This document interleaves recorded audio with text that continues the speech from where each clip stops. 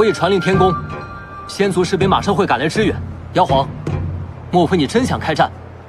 只要把巨妖幡交出来，本皇即刻撤兵。妖皇，子涵神君没有同你讲吗？讲什么？巨妖幡是他借给青池宫的。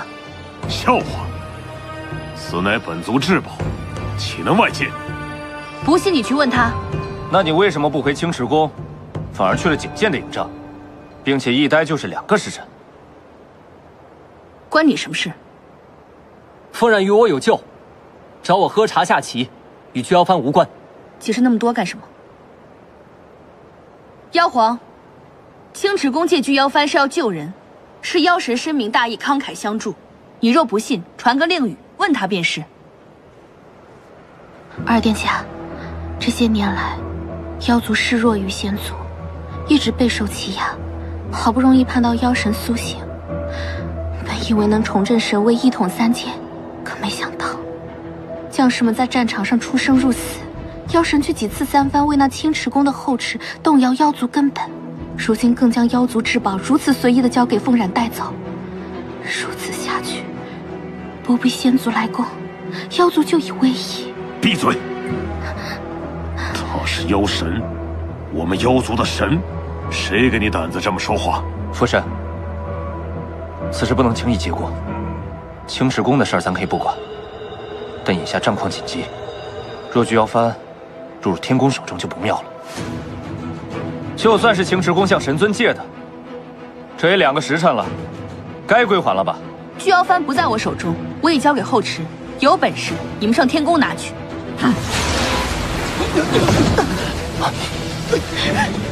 立正，保护二殿下！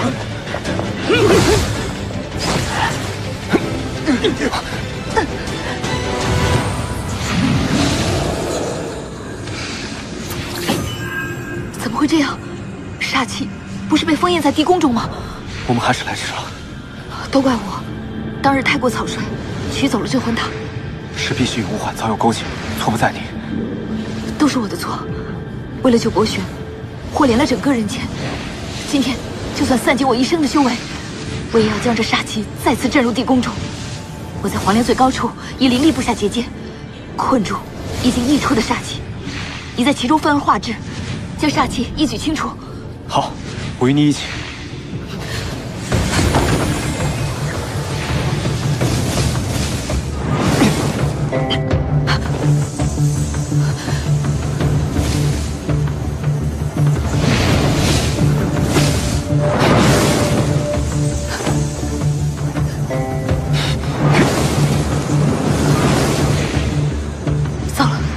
手炼灵力尽失，以我的灵力，怕是无法支撑这个结界。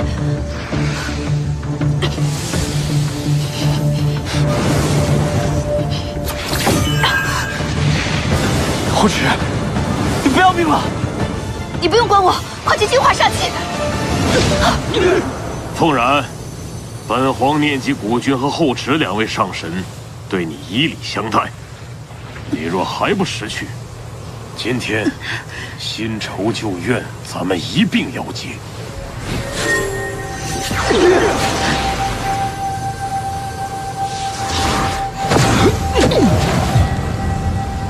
大哥，你怎么才来？事发突然，我中途被耽搁了。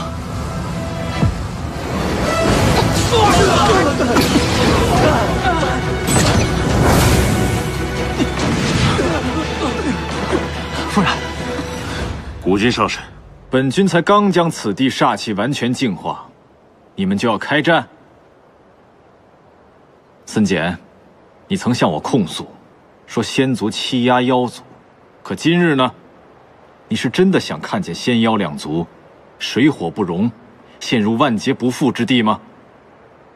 凤冉盗走了本族至宝巨妖幡，又和景剑走得亲近，我担心巨妖幡落入天宫，对我们妖族不利，所以过来讨个说法。此话当真？博轩灵石消散，需要巨妖幡救命，是妖神把巨妖幡借给青池宫的。灵石重聚，绝非一个巨妖幡能做到。后池他还取了什么？聚灵珠、镇魂塔。他如今在何处？天宫。此事本君心中有数。森简，你且先回玄晶宫，日后本君自会给你一个交代。是。今天本皇就给青池宫一个面子，撤兵。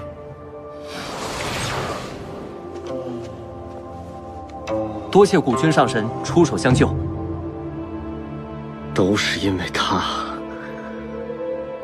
景剑，你还要和他在一块儿？大哥，景阳还要回天宫复命，告辞。等等，此事是因青池宫而起，本君与你一同回去。怎么，本君去不得？既然如此，神君，请。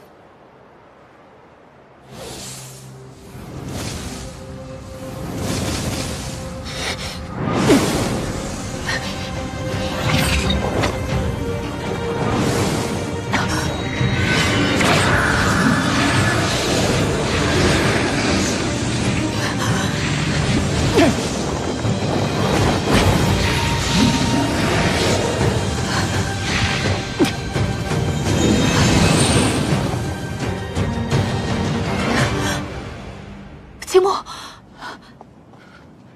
你怎么样了？没事。你煞气入体，怎会没事？这煞气不知何时泄露，恐怕已流入人间许多。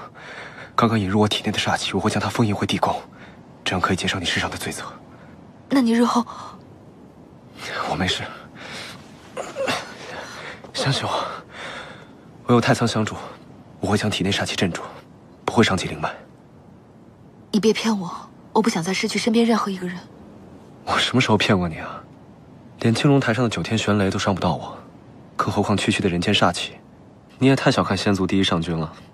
你快去天宫，将煞气封印破裂一事告诉天帝。等我封印完煞气就去找你。还是我来封印煞气，你回天宫禀报吧。傻瓜，煞气在我体内，你要连我一起封印啊？快，没时间了，我们还要回青池宫救波玄呢。你别再受伤了，我们在天宫见。后池，自青龙太后，我早已认定你，无论将来发生什么事，我都陪你一起承受。是我连累你，亏欠你太多次了。待此事了结，我会把下辈子的福气都给你。好，怎么给我？